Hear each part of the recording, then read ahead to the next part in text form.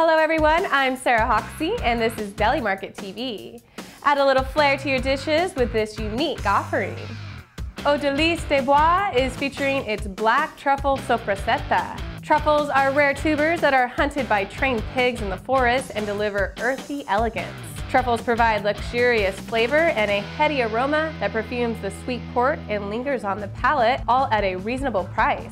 Shoppers can find Délices de Bois truffle sopressata in the deli, sliced at 2 to 3 pounds per piece, or by retail club at 6 to 7 ounces per piece.